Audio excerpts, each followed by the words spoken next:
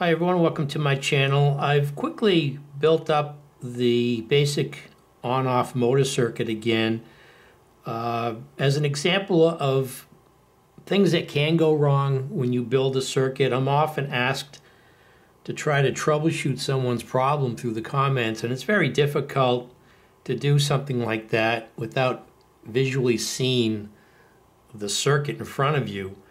But I would suggest try to split the problem in half. If you have a circuit that can operate independently of the microcontroller of the Arduino board, get that working first, and then concentrate on your sketch. And if the sketch verifies you don't have any syntax errors, then there's a good chance that when you bring the two together, your circuit will be working. Now, this circuit here just responds to an on-off switch that's being monitored by pin 2, and when it reads pin 2, it does a digital read.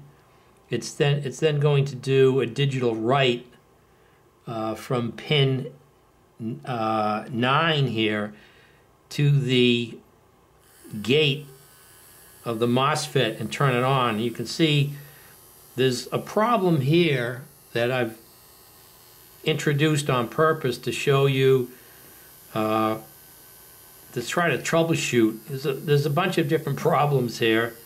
Let's see if I can get this to turn off. That's not turning off.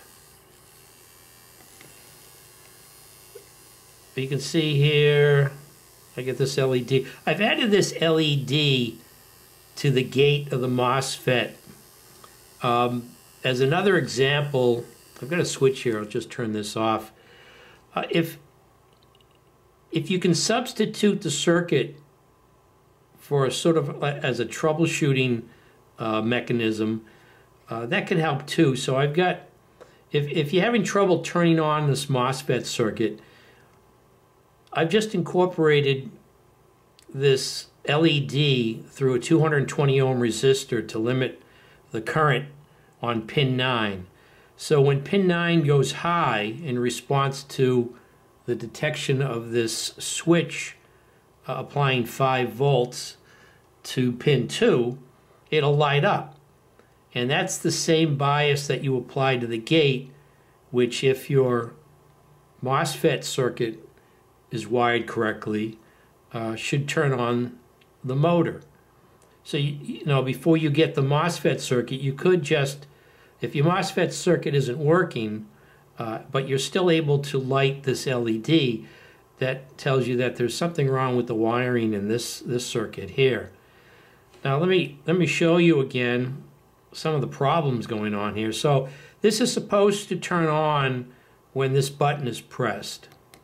So the LED's on, so pin 2 has gone high, and now it's turned off.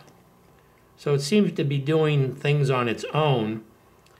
And one of the problems is that I don't have the grounds tied together from the MOSFET circuit to the Arduino board ground. So that's one of the issues here. So let me connect that ground up. Oh, and I've got, let's turn the switch back on. But now there seems to be another problem here, and that's that when this switch is released, this should go off immediately, but it's not. But I can make it go off by just touching pin 2.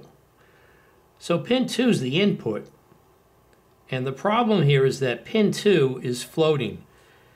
When this button is pressed, the 5 volts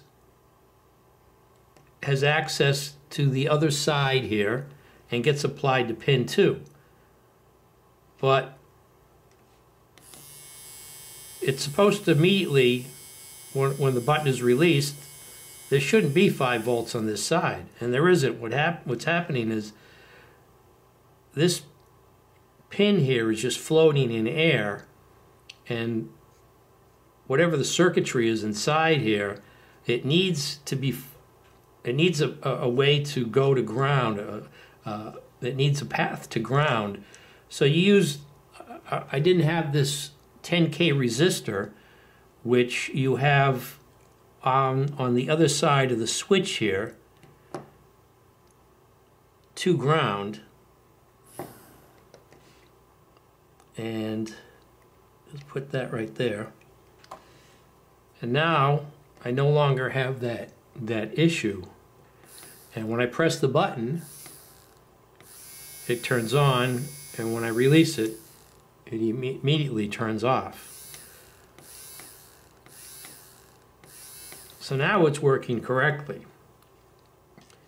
So if you're having a problem, try to break it up into pieces. You know, for this MOSFET here, if you've got a problem and you can just take this MOSFET and go ahead and apply 5 volts to it. I know that circuit is now working.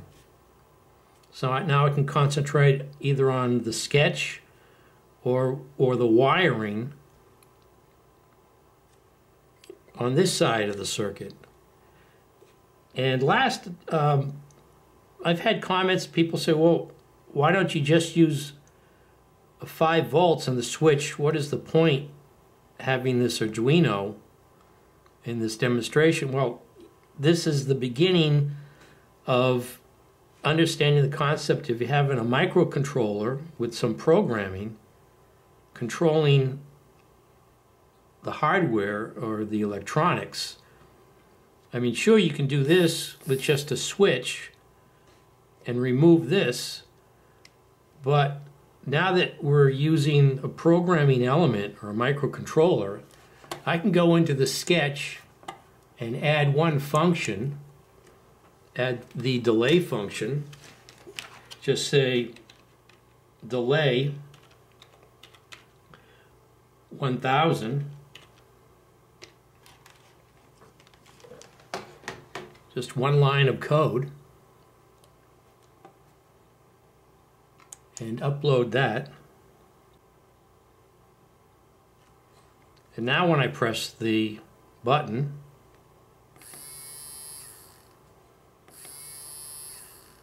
there's a little bit of a delay. And that was just with one line of code. And I can also now go ahead and change that and increase that delay.